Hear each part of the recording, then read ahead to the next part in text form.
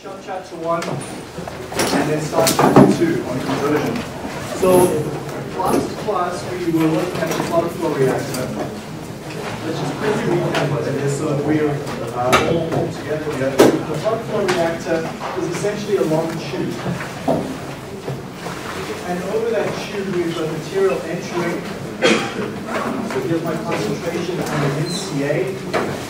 And as it's entering the reactor, it starts to change its form. The very definition of the reaction is that the moment the species starts to change its form, we have a reaction occurring, and Ca is going to the products being converted. At the exit, we have a certain concentration needed, Ca. Everywhere along this reactor, the concentration is something different. So the material enters at Ca0 and it starts to react, changing the concentration, decreasing, all the way up to a final point, Ca. The longer we make that reactor, the longer this material has to move, and we call this specific way the material moves is in plug flow. So here's a plug of a certain width. So a very narrow plug. Essentially, I've just drawn it a little bit bigger here. But this plug moves down the reactor, and it's reacting. Ca in here is changing the product. As it moves further down, more and more Ca is reacting until I reach a final point. The longer I make this reactor, the longer that time that plug has to spend in there and can be converted to a greater extent. So this plug here is a very small width, delta V, and we derived the balance for it in the last class. So I won't go through that again. However, let's just make some notes here that are very important to understand. Let me stress by, or let me start by saying my first note is that things are changing in the axial direction. In the axial direction, so, in other words, that's this direction here.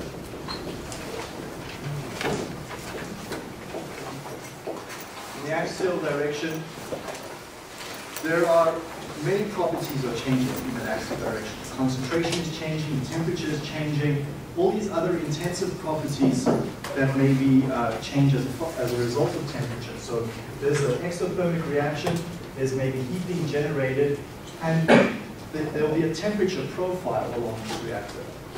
As the temperature is changing, viscosity is changing, density is changing. Those are functions of temperature as well. So in that axial direction, we can say things are changing. Not everything, perhaps certain properties do remain constant, but for the most part, almost everything is changing. But let's just say things are changing. That's the first major point about the plug flow reactor.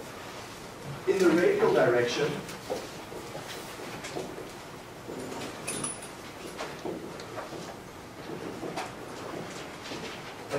let's specify in the radial direction at a certain point along the reactor. What I mean by that is, let's pick an arbitrary point, so here where this plug is, and if we look at that moment, at that position, I should say, at that position in the reactor, if I look in the radial direction, everything is constant. So in the radial direction, at a specific point along the reactor, everything is constant.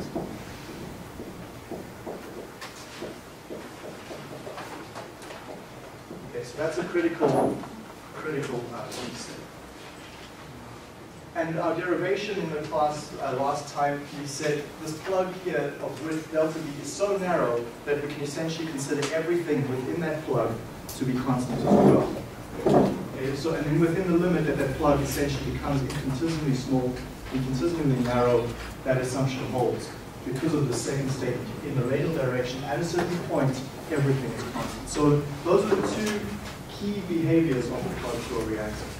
Practically, the second condition is not always met. The first condition is met. The second condition is very hard to enforce. One way we can enforce it is by filling this plug flow reactor with packing. So we introduce material into the reactor to intentionally create turbulence, to break up the flow, and to prevent a radial direction, a radial profile forming.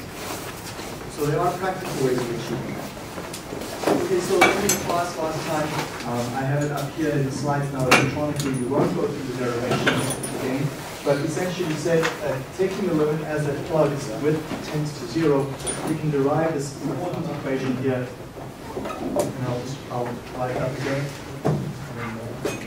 So this equation is the rate of change of the molar flow of J in the volume relative to the volume dV is equal to the rate of formation of species J. So that was our design equation. I can integrate this equation as well. This is in differential form up here, but in integral form I can integrate. Let's take a look at that. If I take the dV up to the right-hand side, bring the Rj down to the left, I can separate that integral then and integrate volume. And I'm integrating between the reactor entry point and the reactor exit point. So this is another key understanding you must have of plug flow reactors. We define a coordinate system for the plug flow reactor, and the coordinate system says that at the entry of the reactor, I have V is equal to 0. As my reactor progresses, I get to the exit, and at the exit, my coordinate is that V is equal to capital V. Okay, so I can write V at 0.25 V, V at 0.33 V, V at 0.75 V. All of those represent some fraction of the distance along the reactor. So our integral then is from the entrance of the reactor, and the corresponding other integral at the entrance we have our flow rate of the reactant J at the entrance, so Fj0. At the exit of the reactor, our limit of integration is capital V. At the exit is the final molar flow of species J at the exit.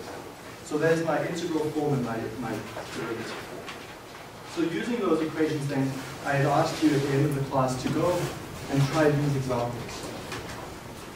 Now, when I ask you to go home and try examples, this is a great opportunity for you to get extra practice, because the examples I've asked you to go home and try out are exactly like the examples that will be in midterms in the final exam. So it's a great way for you to get extra practice. If you are relying on past papers to pass 3K, you're going to fail miserably. My testing style is not like any other professors in the department. So you do not know what my testing style is. I highly recommend that when I ask you to do questions, you do them, so that you get practice for the way I ask questions for the tutorials, for the assignments, and for the final exam. Okay, so previous exams, useless to me. I never look at them from other professors. I have my own particular way of making sure you understand the material. So let's take a look at these questions I've asked you to consider. The first part, straight from the textbook. So you could look that up again if you don't like my derivation. The parts 2 and 3 I've added intentionally to introduce some new concepts here. So let's take a look. We said A is going to be in a tubular reactor, so it's the system that we were deriving. We have that our feed is entering at a certain volumetric flow rate Q is equal to 10 liters per minute. So my entry flow rate here, Q, 10 liters per minute, my rate of addition. One of the key assumptions with a plug flow reactor for the derivation is that at steady state, the entry flow rate is the same as the exit flow rate, especially for liquid reactions. So this exit volumetric flow rate is also Q at 10 liters per minute. There's a first order reaction taking place. So the rate of consumption of A is equal to K times Ca, would be one way of stating that. And the reaction rate constant then is given as K is 0.23 minutes to 1 as well. So when we say with first order kinetics, we will assume that it's with respect to the reagent A, and that's the rate constant given. Key question for any design of a reactor: how big? So for plug flow reactors and for CSTR reactors, our question is always, how big? So here it is. How big should this reactor be so that we can get a conversion of 90%? In other words, an exiting concentration of 10% of the original coming in. So we start from our general mole balance. Our general mole balance, we won't go through it again, but in a test or an exam, you would start from the general mole balance and then make the assumptions. The assumptions are steady state, well mixed in the radial direction. Knowing those two assumptions, we can then say, we can write down dfj by dB is equal to minus rj, or in this case, let's use A as our species, so dfa, we're going to use J as A, dB is equal to, important point here, plus RA. You don't have to derive that equation once we their assumptions. You can write down, say, from the general mole balance, assuming A, B, C, D assumptions, this is what I get. But you must state those assumptions. Liquid phase, constant volume, steady state. We've heard lots of assumptions over the past few classes. We have to be clear when they apply and to which system they apply. So knowing that, then we can go ahead and write down that expression. I won't go through all the derivation here on the board. It is in the notes now for you. So dFA dV is equal to plus RA. Substitute in RA. RA is equal to minus KCA. One important point. We would like to know the exit concentration. We were given information on, we were given the starting equations in terms of molar flow. Molar flow, concentration don't quite match. So let's get them matching. Well, we looked at the equation last class for molar flow relating it to concentration, and we had there the key equation is that FA,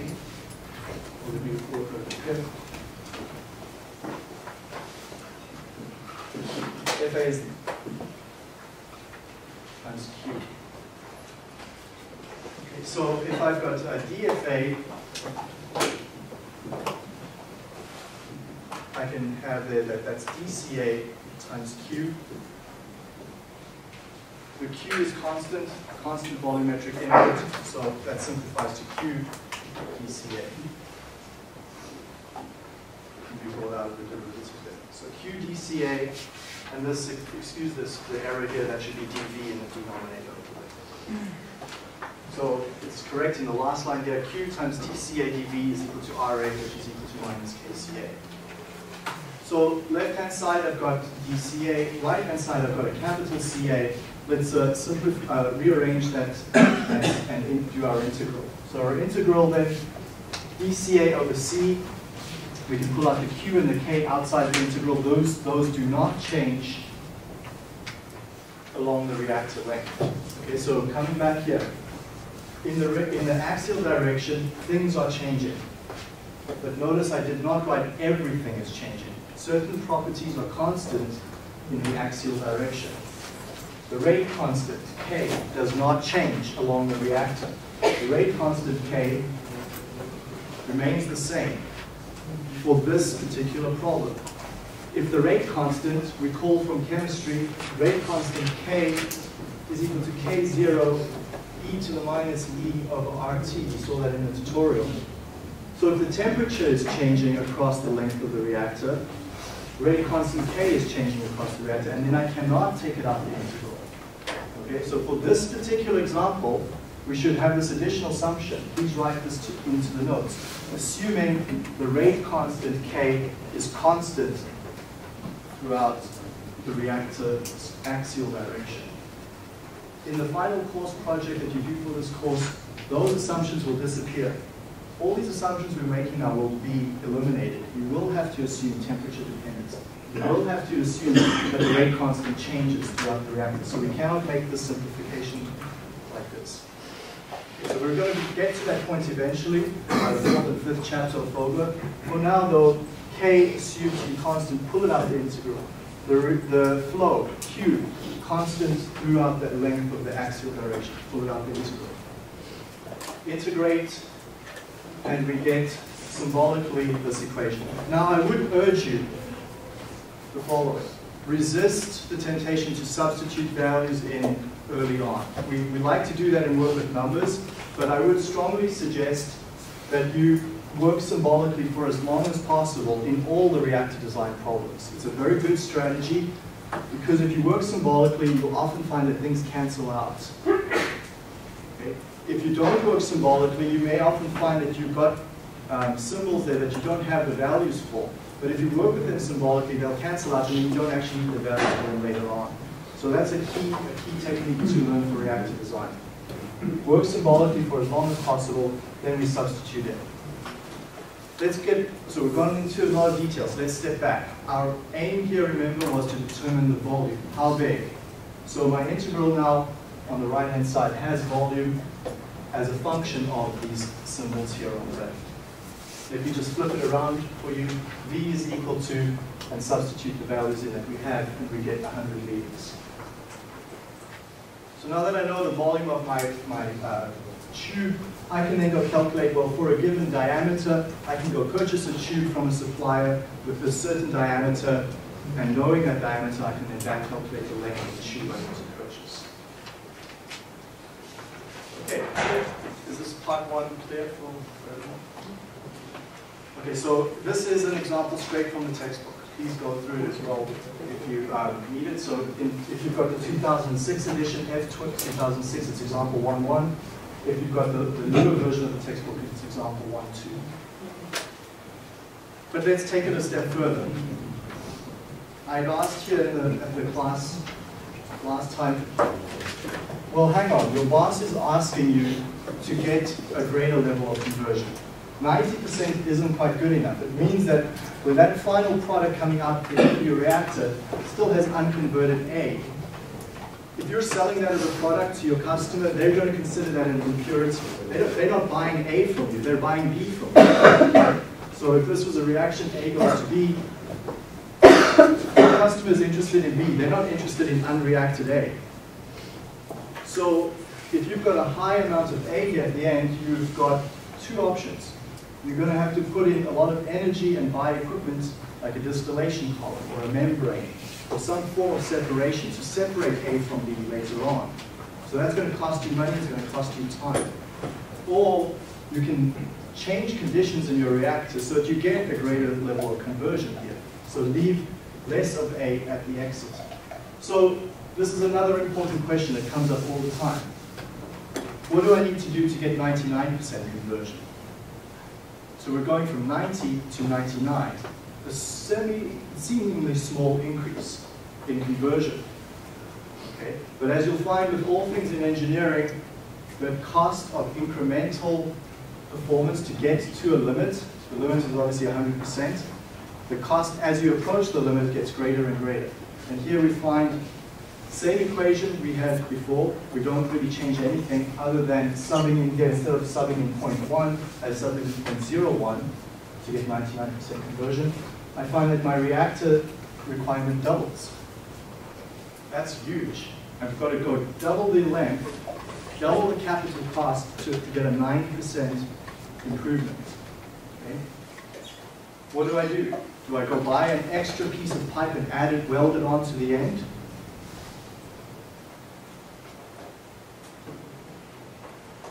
I need a 200-liter reactor, so now do I go buy an extra piece of pipe, add it on, make this reactor double the length?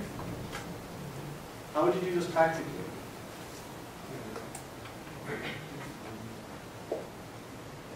Increase the flow rate. Okay, so there's one option, and that's where we're leading to next, which is why we had question 3.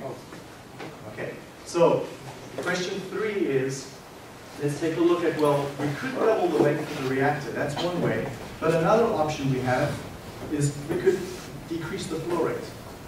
So, sub in again here, Q, a different Q, instead of 10 liters per minute,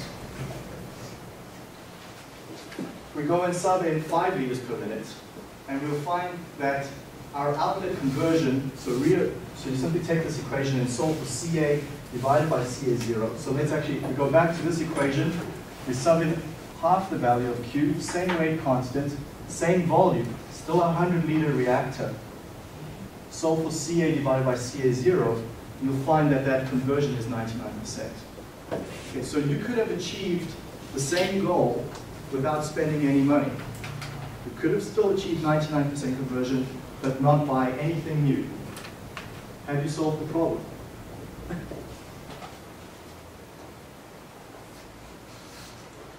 So you've achieved the 99% conversion that your bosses asked you for. But you're going to take double the time to produce the product. So unless it's a slow season and you've got lots of time in your hand, or you've got a lot of cheap operators, a lot of cheap labor, you can add on a second shift, that's going to be a good solution. And in many cases, that's what companies will do.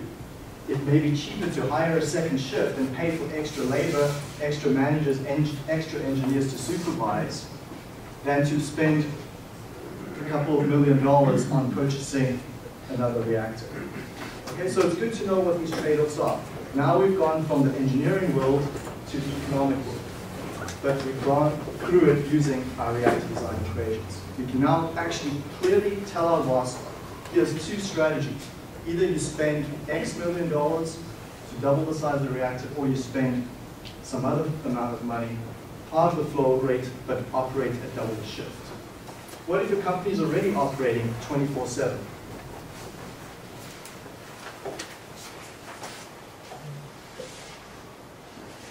Can you add a calculus to increase the rate of reaction?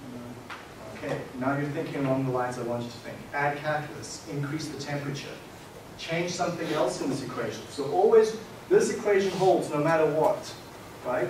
All conditions, this equation holds. So you have to go look at this equation. This is why I said earlier, work symbolically, because this is now really powerful.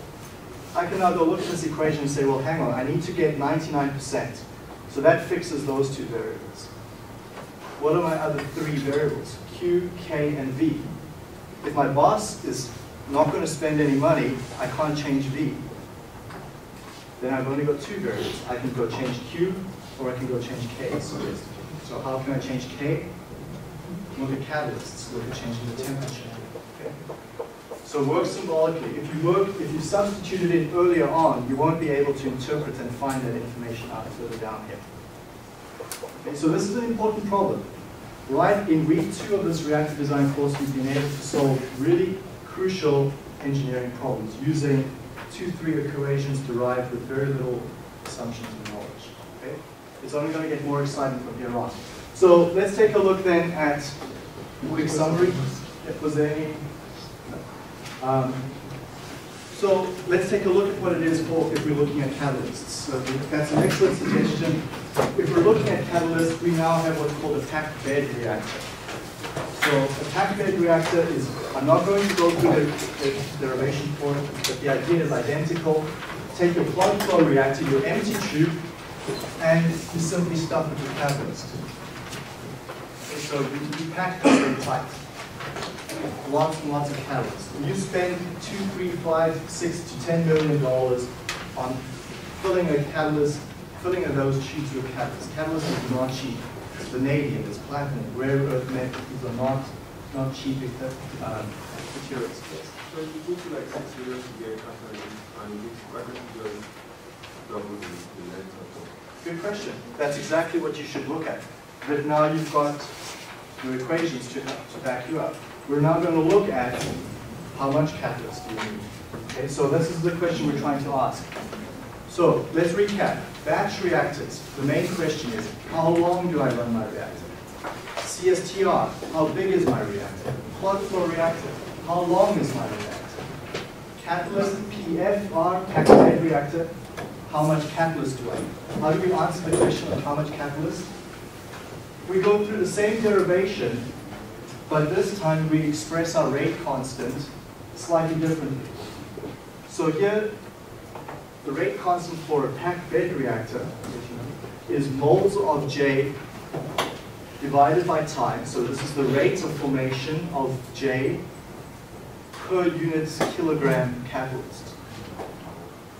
Okay, so let's take a look at our regular rate constants that we've used to up to this point in the course is moles of J per unit time, so rate of formation of J per unit volume.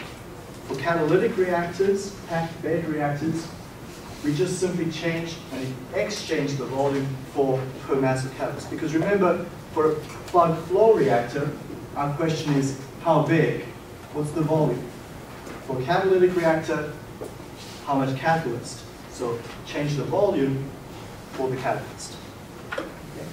So that's my rate of my rates expression there for a packed bed reactor. I simply look up, or I do experiments, and I calculate Rj dash. So Rj comes from experiments. Rj dash also comes from experiments. Yes? The only difference between the PFR and the PBR is catalyst. Is catalyst. And we re-express our rate equation in terms of mass of catalyst rather than for uniform. Because it's clear, if I've got more catalyst in there, I'm going to get more reaction. PFR, more volume, more reaction. So there's an equivalence. This is why I don't go through the derivation for a packed bed reactor. The two concepts are identical. One is a tube, one is a tube with stuff inside. So here's a slide that shows them for you side by side. PFR's equation, we derived this and used it now to solve this previous example. PBR, packed bed reactor, same idea. Flow into the packed bed, flow out of the packed bed, integrate. Now I change. Here's the key difference. The plug flow reactor, my coordinate system was volume. Volume at the entrance of the reactor to the exit. So my x-axis here over which I'm concerned is the volume dimension. PBR, my axis is the catalyst weight dimension, direction. Okay? So at the entrance to my packed bed, W, my weight of catalyst, is 0. Right at the entrance to my reactor, there is no catalyst. As I go through the reactor, the gases or the liquids, whatever my species are, so PBRs are always gas or liquid phase systems. As I pass through my reactor, the reagents see more and more catalyst. So at the midpoint, W would be 0.5. At the exit, W is equal to W. So my coordinate system changes in the PBR, in the packed bed reactor. So my integral changes from a V to a W. My rate that I use, Rj, okay. Error in the notes, please fix this up. Rj without the dash. Okay, this is me copying and pasting. Rj, no dash. On the left-hand side here, please fix that up. On the right-hand side for the packed bed reactor, my rate expression is Rj dash per unit weight. The integral that I get from it, sorry, the differential equation I get from that, dfj by dv is Rj, dfj by dw is equal to Rj dash.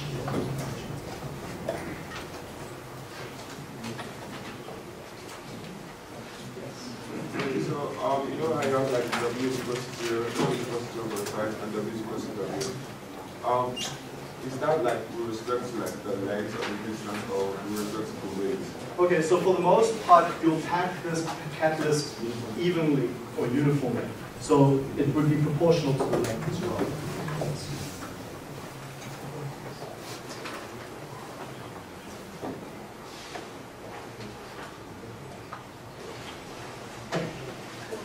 Okay, so then, yes. I just don't get why W equals 0 at the entry.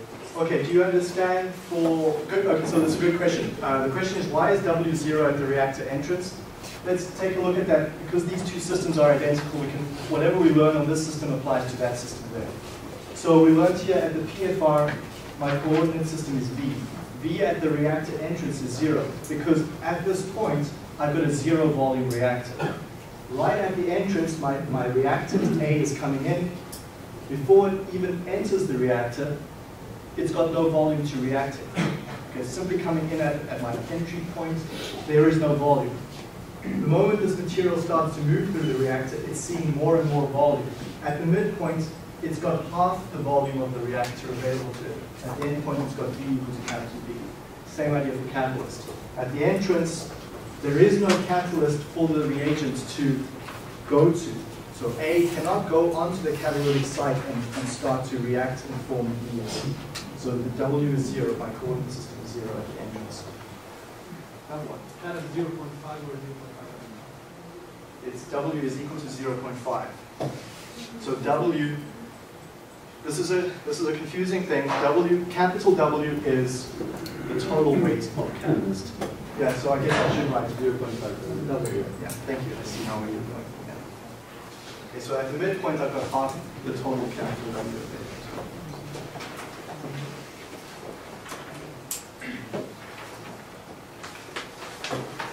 Okay, let's have a quick summary of this chapter 1. The summary is as follows. We started 4 classes ago with this equation. Molar flow.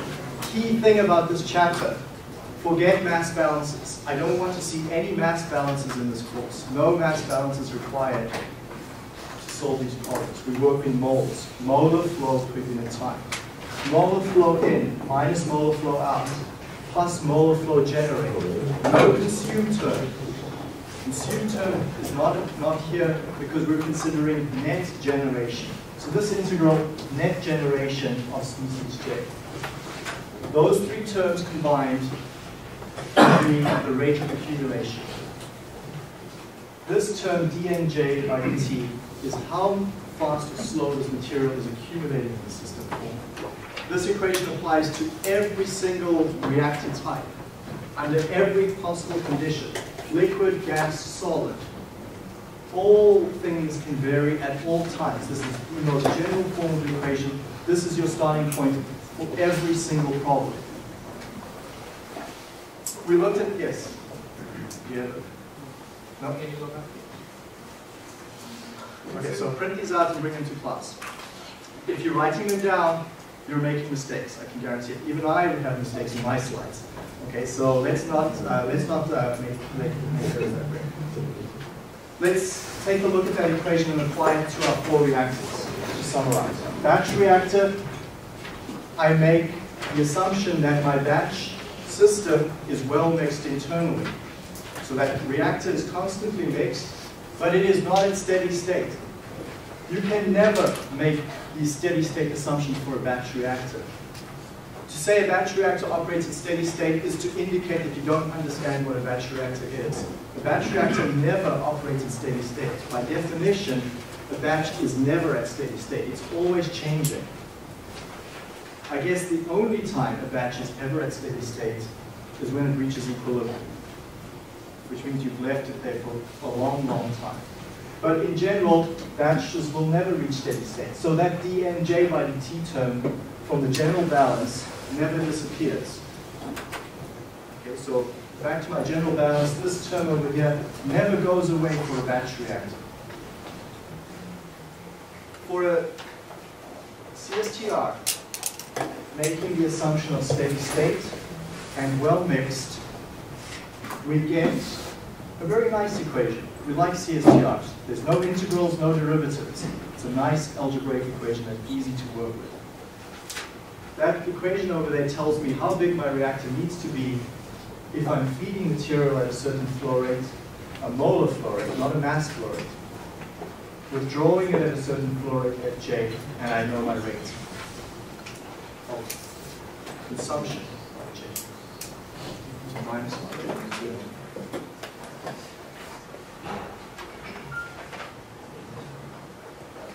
So, continuous stirred tank reactors, the question is how big? That equation answers that. On flow reactors, the key question again, how big? We can derive this equation dfj by dv is equal to rj. That's what we have up here on the board. It's where we started off this evening from. We can integrate that and answer the question how big. Capital V is equal to the integral, and it's the integral from the entry conditions to the exit conditions, fjf. So I integrate from the beginning of my reactor to the end of my reactor. Sometimes we won't know the molar flow rate, Fj, so we need to sub in the concentration terms. Concentration and volumetric flow are easy to measure. So come back to here. We discussed it in the class last time. Fa, not easy to measure. I cannot buy a molar flow sensor. I can easily buy a sensor that measures volumetric flow, Q, easily calculate Ca and measure it from a laboratory. So we like to work in Ca and Q where possible, and not with Fa. When we made the constant temperature, that only because we use separate equations? That's not a general.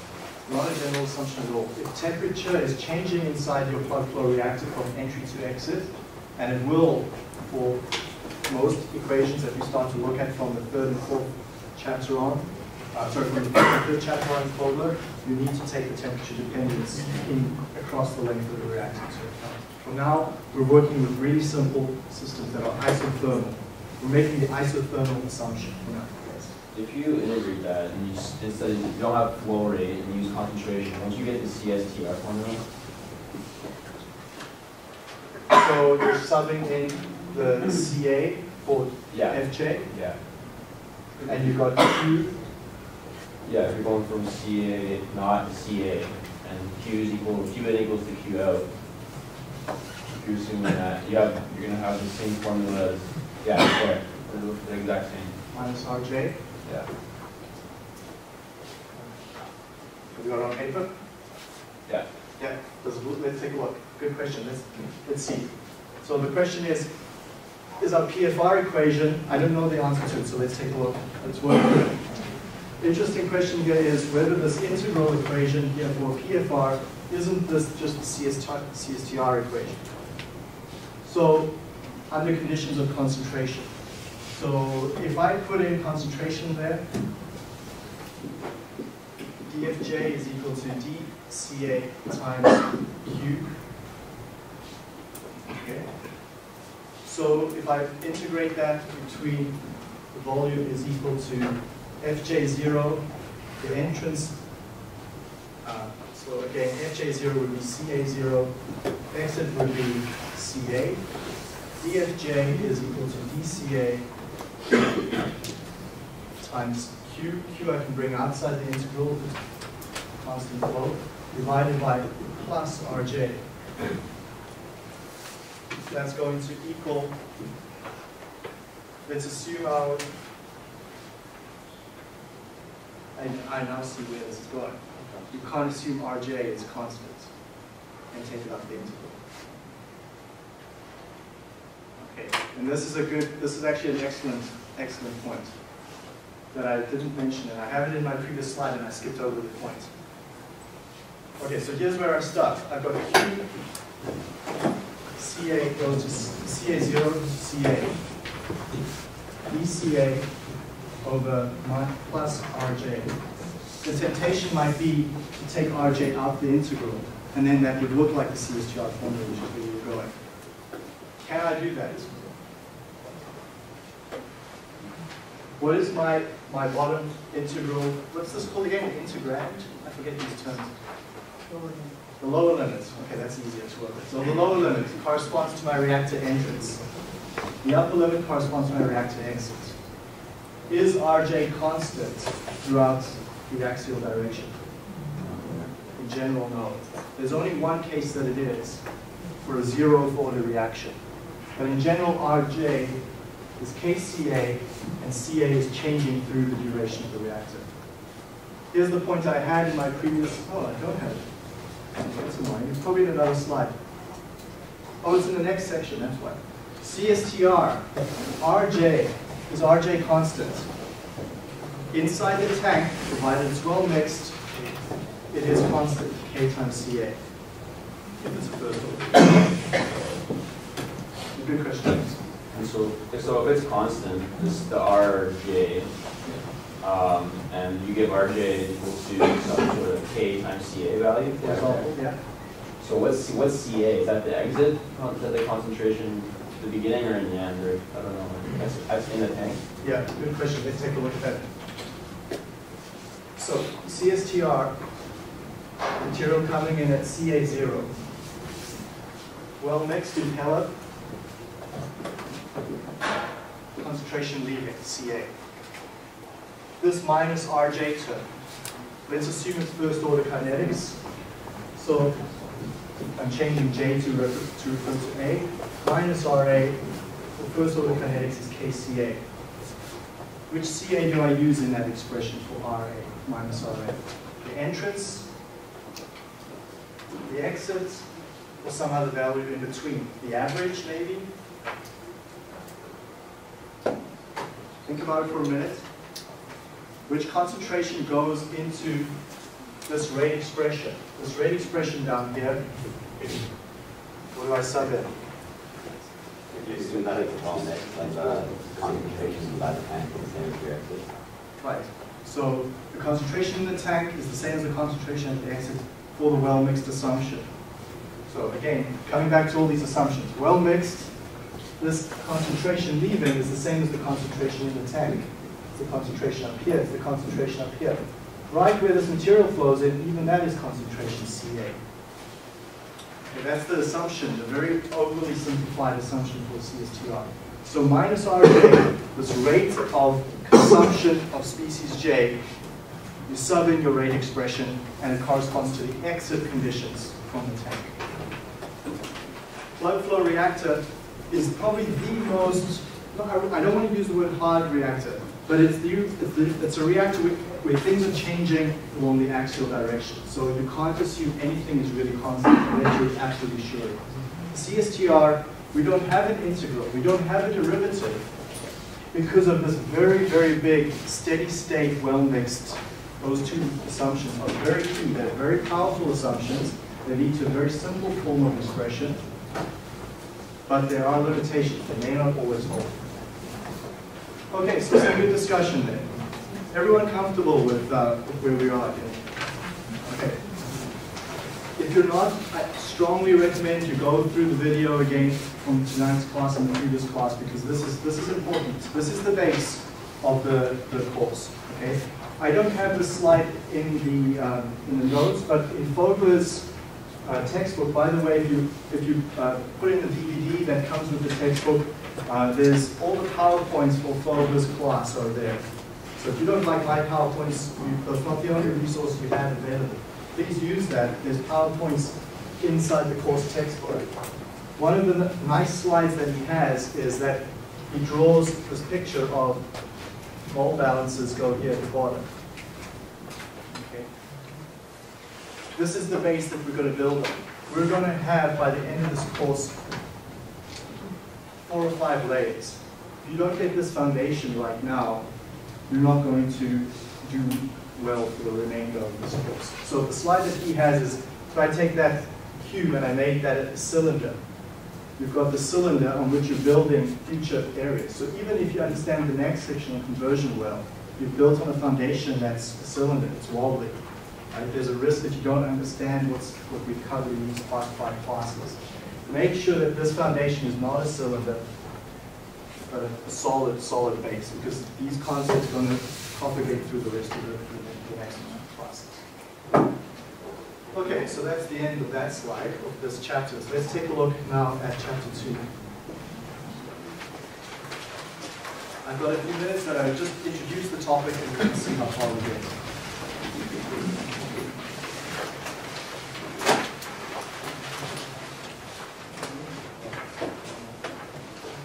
So chapter 2, formula is chapter 2. We're now moving away from concentrations and molar flows, and we're going to head towards this idea of using conversions. So right now, we've looked at using CA0, CA at the exit. We've looked at FA0, FA at the exit. Molar flows, concentrations. We don't like to work with those. We like to work with conversions. Conversions, for some reason I don't understand, people like to work with percentages. Percentage for your when you buy a house and you have to get a mortgage, the interest rate at the bank. Percentages, we see percentages all around us. We like to work with them. They can be confusing. Fortunately for reactor design, the percentage we're choosing to use your conversion is really easy. Very easy to specify, very easy to work with. So we follow the following convention. I'll come back to that equation then. Simply the conversion, purple, remember, definition. Purple here says that extent of reaction is the conversion. So how far along the reaction are we? Let's define conversion as follows. I put a certain amount of material into my reactor, batch reactor, CSTR, plug flow reactor. That material is going to react and change its state. So conversion then is the number of moles that did change, number of moles consumed, number of moles reacted, whatever you prefer to call it, divided by what I started off with. So what I get out, divided by what I get put in. Leaving, the exit, divided by what I put in, the entrance. It's a CSTR, what I put in, divided by what I take out, the end. If it's a batch reactor, I fill my batch up with new material, with new raw materials, turn on the batch, wait a few hours, minutes, days, empty the batch, I'm going to get a certain amount of reactor. So what I use up divided by what I start with. That's conversion. Very, very easy. We'll call that capital X. Okay. So what do we do that use conversion? Well, in a system where we've got multiple species, we could look at the conversion of any number of them. So here I've got a system with A, B, C, and D. I can specify conversion in terms of A, and I can specify conversion in terms of B. Okay? Because it's generally, we're going to take it in terms of the left-hand side, because that's our interesting material that we want to consume, to use up. And we could pick either conversion with respect to A or conversion with respect to B. Our general preference is to pick the species which is going to be used up first. So I'm going to add A, and I'm going to add excess B. A is going to be used on a 1-to-1 molar ratio with B. Because B is in excess, A is going to be used up first. My preference then is to specify conversion in terms of A, so X sub A. We will drop the A. In general, it will be clear which species the conversion refers to. So we will just call it capital X. So let's take a look at conversion quickly for a batch system. For a batch system, remember, our key design criteria is how long. All the other systems is how big, how much catalyst. But for a batch is unique, a batch is special. A batch, remember, is never at steady state. It's always changing in time. And as a result, our question for batches are always how long. For an irreversible reaction, if we leave it there for an infinite time, we're going to get 100% conversion. If we have a reversible reaction, so we've got some equilibrium concepts we need to take into account, my conversion will tend to be my equilibrium conversion, whatever that might be, as time tends to infinity. For these other reactors, CSTRs, PFRs, PBRs, conversion is going to be a function of the volume. As this material goes through the reactor, it's going to convert, and leave with some final conversion. As you can imagine, for a PFR, right at the entrance here, conversion is 0. And it's going to increase to some final conversion at the exit. It's got to increase. It starts at 0, it's going to go up to some final conversion at the exit. Okay, so what we'll look at in the next class, if you want to read ahead, these are the chapters from Folder, 2.2, 2.3. We'll cover the expressions in terms of conversion.